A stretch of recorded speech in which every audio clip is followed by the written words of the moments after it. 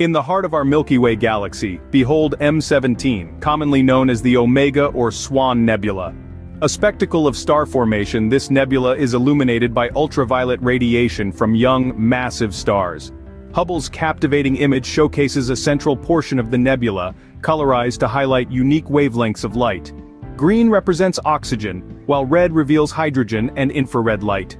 Discovered in 1745 by Swiss astronomer Jean-Philippe Loy de Chaisseau, this celestial wonder sits 5,500 light-years away in the constellation Sagittarius. M17 is home to one of the galaxy's youngest star clusters, only 1,000,000 years old.